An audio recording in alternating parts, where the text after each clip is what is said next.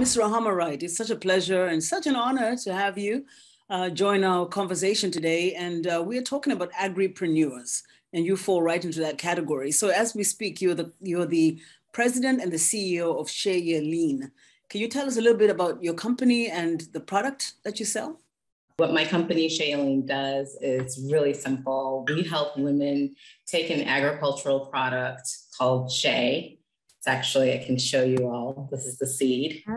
And contained in this seed is an oil. And contained in that oil is all these moisturizing and nourishing benefits for skin and hair.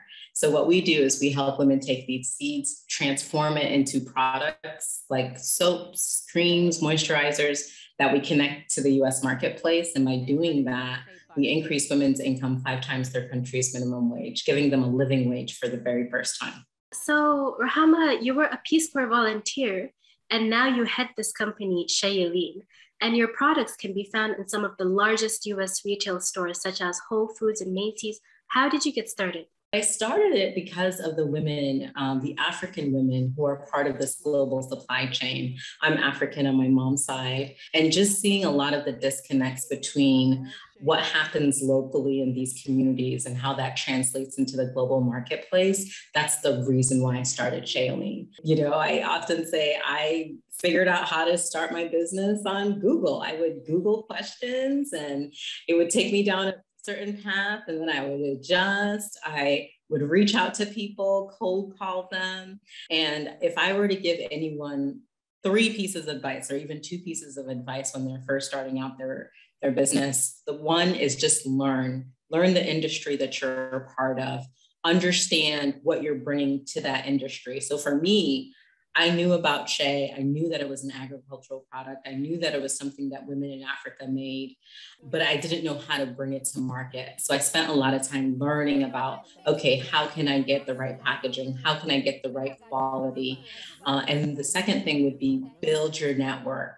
Absolutely. I would cold call people, send people, messages, emails who didn't know me. But if I felt like there was possibility for alignment, I would reach out to people, and building and cultivating those relationships over those years led me to getting my first round of capital, led me to getting my first Whole Foods account, which then put me in a position where I was able to get into MGM. And then last year is when we launched in Macy's. That is so awesome, because you said that you learned it from Google, and I'm sure a lot of women who are listening are doing the same thing. I was saying, oh, I guess it's not that bad, getting free courses to start a business. It's really encouraging.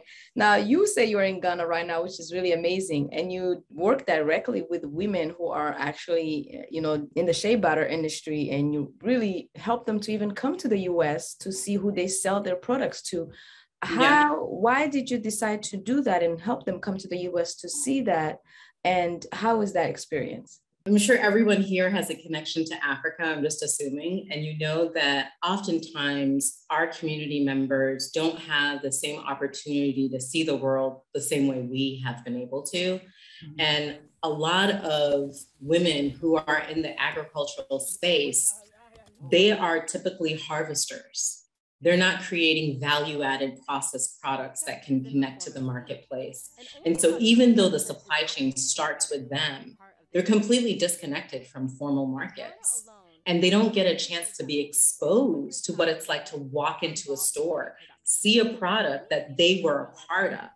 And so that was really important for me. I wanted the women in our community to not only experience the market side and get a chance to walk into a Whole Foods store, meet a buyer, talk to a customer, touch the products on the shelf, and see how people even interacted with the products. Because for me, if we're going to transform supply chains and transform the way things are extracted out of Africa, we have to give people the ability to see how big the market is, and not only see how big it is, but also see that they are contributing to this very large market.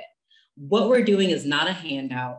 We're, not teaching a foreign concept and bringing it into the community. These women have been making this product for hundreds of years, yet these very large foreign companies benefit from their labor. It's not fair.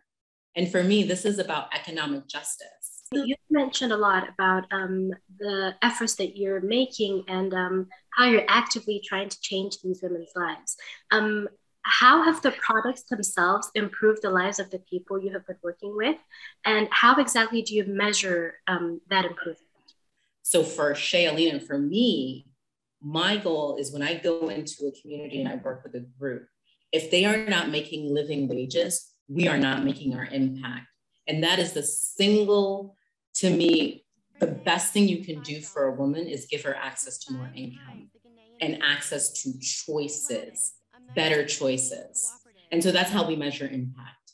So we start with looking at government data in terms of what is the minimum wage in this country? So that's published information, right? Anyone can find that. We then interview the women that we work with.